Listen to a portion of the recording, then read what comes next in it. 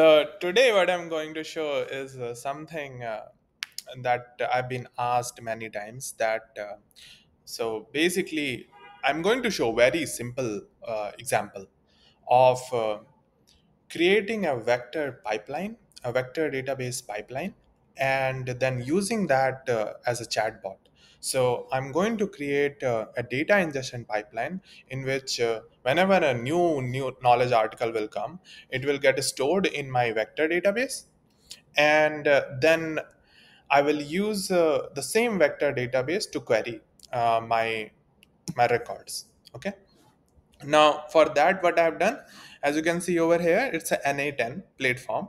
N8n, what it does, it has a lot of connectors, and it is a low-code platform. So almost for creation of this, I've created there is no code that I required. I created the whole pipeline, and I didn't code anything.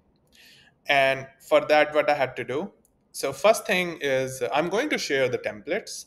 So first thing that you have to do is create a quadrant vector store, and it is free, so you can use connect with your quadrant. So once you'll like see, as you can see, it's a free tier, and you can just simply connect it. Once you log in, it will ask you to create a cluster, and then in a cluster you will have multiple collections, and in the collections, so like here, collections is where your data gets stored. Okay, so this is a quadrant database. And the second thing is so just give me a second, and return back to where I was. Yeah, here. So, and the second part that I used is OpenAI embedding model. So what happens really is when you send the data, so first, as you can see over here, I'm getting the data. It gets sent to OpenAI embedding uh, model to convert the data into embeddings, and that gets stored in the vector store. And so that is the ingestion. Okay. Second part is when you are chatting with your data, you want to use the like your first your record gets converted into embedding, and then your query gets converted into embedding, which gets searched with the vector data over here. And once that is done, it provides the information back to OpenAI chat model, and you get the response, so which formats it and provides a response. So it is very simple. Okay, so like little back and forth, that's it. Now, so let me first show you yeah, how it works. So what I have done, I have, once you make it active, and so it will provide you a kind of a chat box over here, as you can see over here, and so that you can connect with your workflow directly from your portal. So I've already created a, so as you can see over here, I've already created a chat box in ServiceNow. So this is ServiceNow, and I've created a chat box. So if I'll just say here, it's a very like POC kind of UI. So okay, so let me just say, can you tell me how to avoid spams? So this is knowledge article which is present in my system. And if there is a knowledge article, I mean, there is a query that I ask to this, which is not present in my system, then what it will do, it will provide so as you can see, it is avoid spam, these are the guidelines, and it is also providing the numbers, which is not very accurate. I don't think I have a number in this way, but that's fine, hallucinates a little bit. But if I'll ask what is n8n, then what it will do, so every time when it is answering, it is going to check in the documentation first. And as you can see, I searched it. The search did not return relevant information about n8n. So, but then it will provide information based on the general information. So, it is first using the knowledge articles, like how can I upgrade my Mac?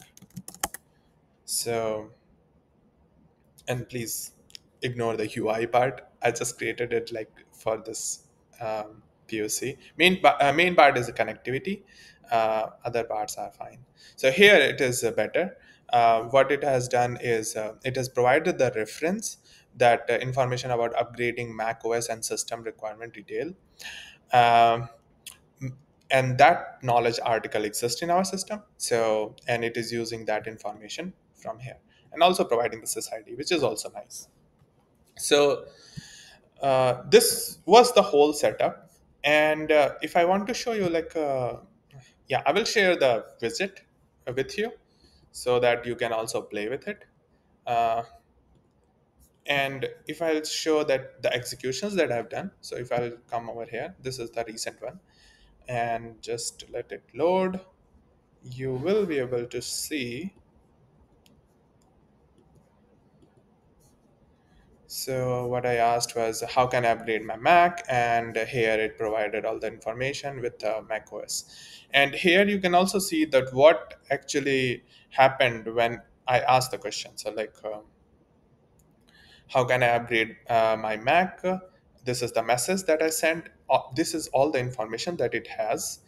And then this is the output of the AI agent. But before that, what it did, it updated the memory. And so I think this was the first thing that it did. It checked the memory, then it used that memory to populate the data. So second part was yeah. So this is the main part, the quadrant vector store part.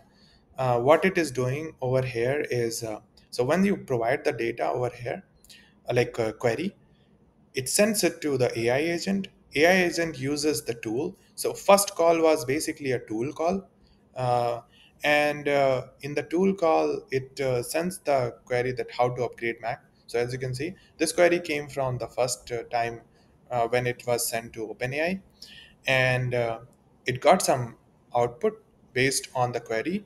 So it did the search and all, and so you can see these are the responses, the tokens that it has received, chunk tokens, and here is the output. And then it provided that response back to the input, back as an input to the OpenAI chat model again. And once, so finally it updated the memory and provided in a better format back to the user.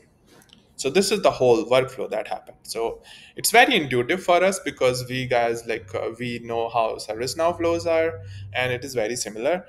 And why I used this one, because I didn't have to, like, these connectors are already there, like quadrant vector store connection, and memory, adding it to memory, OpenAI chat models. These connections are already there. Even ServiceNow connections are also here. So if I want to create a new connection for ServiceNow, let me also show you like what is going on over here. So as you can see over here, I'm using ServiceNow basic auth and resources table record, and get many operations and knowledge. And I'm basically returning all the knowledge articles you can. And with these means like only three names, three fields, because I don't want like metadata and all, to store it in a vector database. And how to trigger this ingestion pipeline.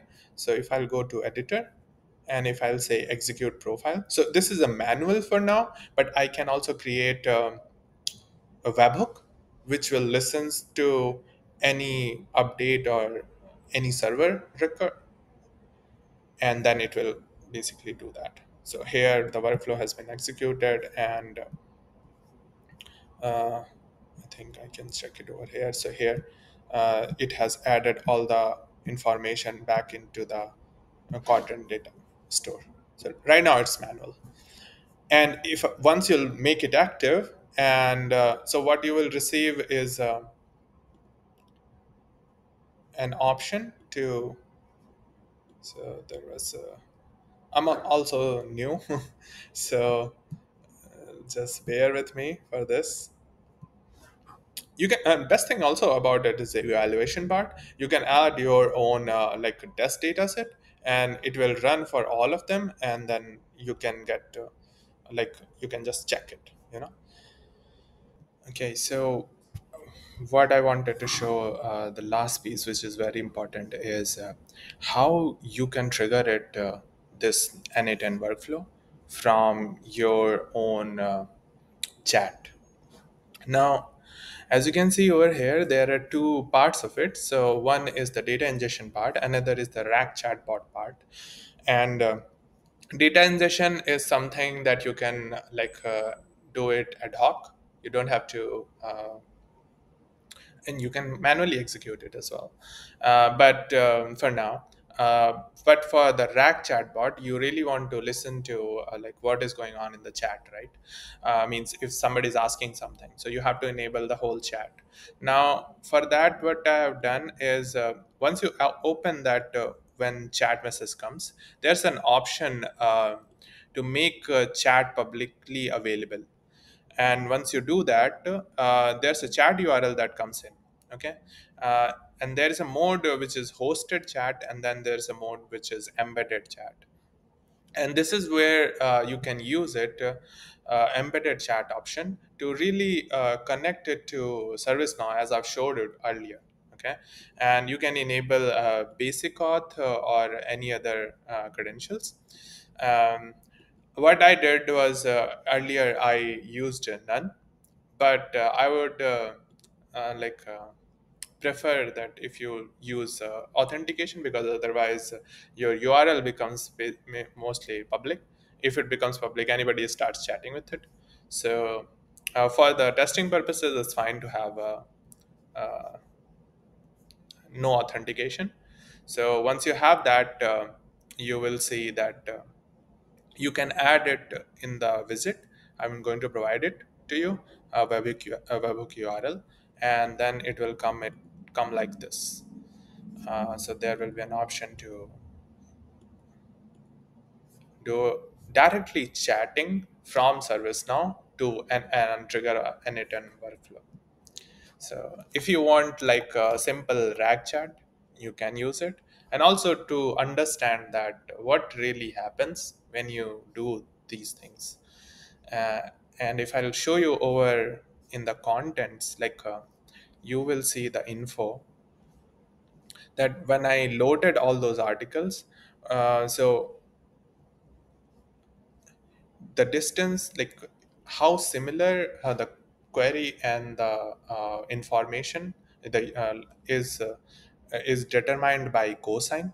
So, and there are other informations available as well, but the important part is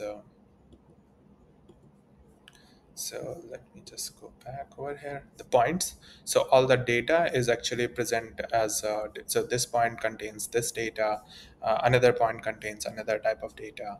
So this point only contains the name, content of the KB article, and so here you can really visualize that how different chunks are connected. So the best defense against spear phishing is um, to carefully, securely discard information. Phishing attacks, phishing attacks again, best defense.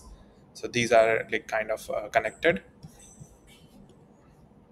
and you can also find like similar informations. You can play with it, uh, and these similar information are presented in a graph as well. So just to understand that what really goes on.